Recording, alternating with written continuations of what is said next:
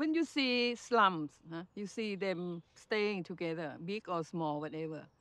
That certain linkages among the people, but it's not totally unite. And you have the interference of the politician, you have the money lender, you have a different fraction of group, you have, a lot of diverse group over there. This is normal, okay?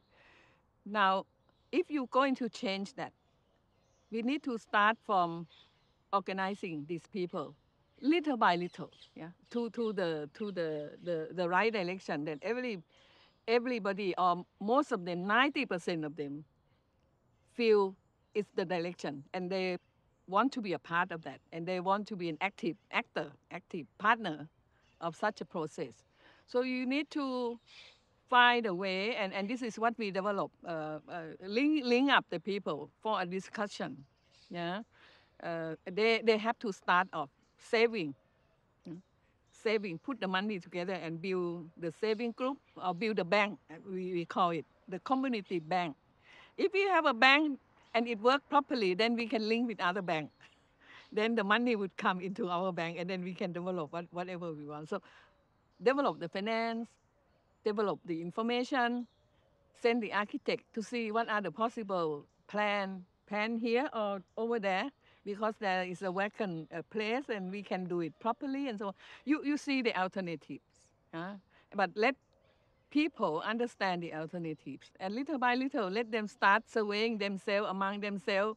How many people are living here, and what are the different conditions your people are, and so on. And if we're going to make a new housing, what kind of rights, the kind of rights that it should be granted, and so on. We discuss with them little by little, little by little. It's like learning, like making people little by little understand the new housing process to be fixed.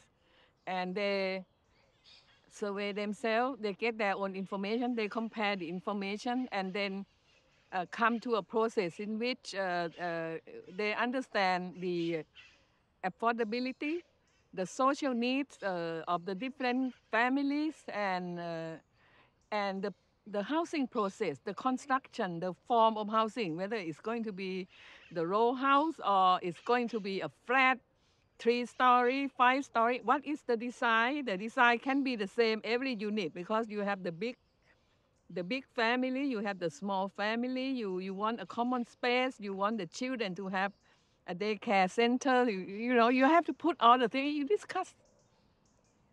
So little by little, instead of one architect doing all this plan in the ivory tower, no, not that bad.